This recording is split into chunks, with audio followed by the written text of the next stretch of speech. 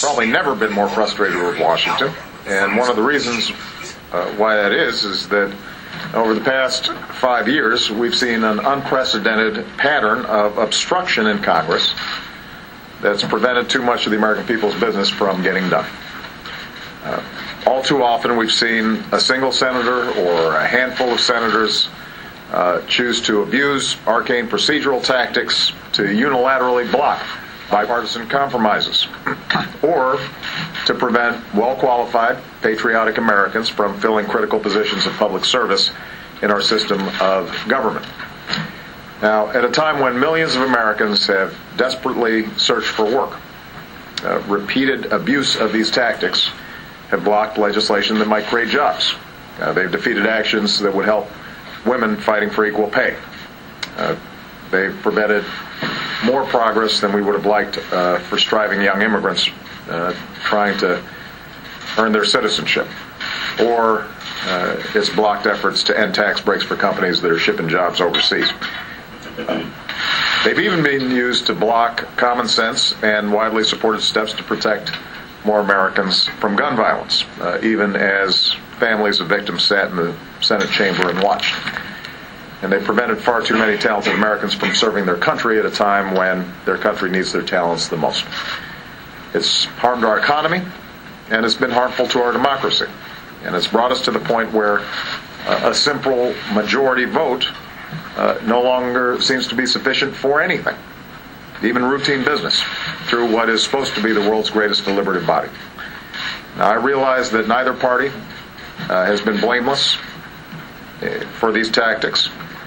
They've developed over years, and it seems as if they've continually escalated. But today's pattern of obstruction, it just isn't normal. It's not what our founders envisioned. A deliberate and determined effort to obstruct everything, no matter what the merits, just to refight the results of an election, is not normal. And for the sake of future generations, we can't let it become normal. So, I support the step a majority of senators today took to change the way that Washington is doing business. More specifically, the way the Senate does business. What a majority of senators determined by Senate rule is that they would restore the long-standing tradition of considering judicial and public service nominations on a more routine basis. And here's why this is important. One of a president's constitutional responsibilities is to nominate Americans to positions within the executive and judicial branches. Over the 6 decades before I took office, only 20 presidential nominees to executive positions had to overcome filibusters. In just under 5 years since I took office, nearly 30 nominees have been treated this way. And these are all public servants who protect our national security, look out for working families, keep our air and water clean. This year alone, for the first time in history, Senate Republicans filibustered a president's nominee for the Secretary of Defense, who used to be a former Republican senator. They tried everything they could to hold up our EPA administrator. They blocked our nominee for our top housing regulator at a time when we need more help for more families to afford a home and prevent what has caused mortgage meltdowns from happening again. And in each of these cases, it's not been because they opposed the person, that there was some assessment that they were unqualified, that there was some scandal that had been unearthed. It was simply because they opposed the policies that the American people voted for in the last election. And this obstruction gets even worse when it comes to the judiciary. The Constitution charges the president with filling vacancies to the federal bench. Every president has exercised this power since George Washington first named justices to the Supreme Court in 1789. But my judicial nominees have waited nearly 2.5 times longer to receive yes or no votes on the Senate floor than those of President Bush. And the ones who eventually do get a vote generally are confirmed with little, if any, dissent. So this isn't obstruction on substance, on qualifications. It's just to gum up the works.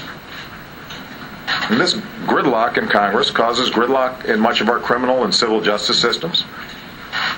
You've seen judges across the country, including a Bush-appointed Chief Justice of the Supreme Court, say these are vital vacancies that need to be filled. And this gridlock has not served the cause of justice. In fact, it's undermined it. Over the past 3 weeks, Senate Republicans again denied a yes or no vote on 3 highly qualified Americans to fill 3 vacancies on the nation's second highest court, even though they have the support of a majority of senators. 4 of President Bush's 6 nominees to this court were confirmed. 4 out of 5 of my nominees to this court have been obstructed. So the vote today, I think, is an indication that a majority of senators believe, as I believe, that enough is enough. The American people's business is far too important to keep falling prey day after day to Washington politics. I'm a former senator. So is my vice president. We both value any Senate's duty to advise and consent. It's important, and we take that very seriously. But a few now refuse to treat that duty of advise and consent with the respect that it deserves. It's no longer used in a responsible way to govern. It's rather used as a reckless and relentless tool to grind all business to a halt. And that's not what our founders intended.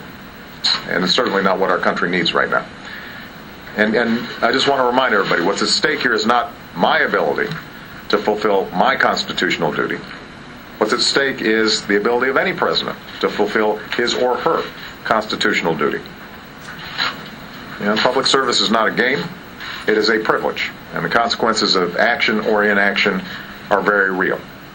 The American people deserve better than politicians who run for election telling them how terrible government is and then devoting their time in elected office to trying to make government not work as often as possible. Now, I want to be clear. The Senate has actually done some good bipartisan work this year. Bipartisan majorities have passed common sense legislation to fix our broken immigration system and upgrade our courts, our ports. It's passed a farm bill that helps rural communities and vulnerable Americans. Passed legislation that would protect Americans from being fired based on their sexual orientation. So we know that there are folks there, Republican and Democrat, who want to get things done. And frankly, privately, they've expressed to me their recognition that the system in the Senate had broken down, and what used to be a sporadic exercise of the filibuster had gotten completely out of hand. I believe, I'm confident that that spirit will have a little more space now. I want us to make sure that we can do more work together to grow the economy and to create jobs. And if there are differences in the Senate, then debates should be had. People should vote their conscience. They should vote on behalf of their constituents. But they should vote. That's what they're there to do.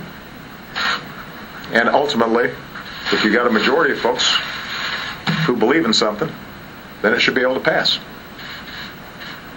Americans work hard, they do their jobs, and they expect the same from everybody who got sent here. And as long as I have the privilege of being in this office, I'll keep working as hard as I know how to make sure that the economy is growing and we're creating good jobs and we're widening prosperity and opportunity for everybody. And I know that that's what the majority of folks in the Senate believe as well. But the gears of government have to work. And the step that the majority of senators took today, I think will help make those gears work just a little bit better. Thanks very much, everybody.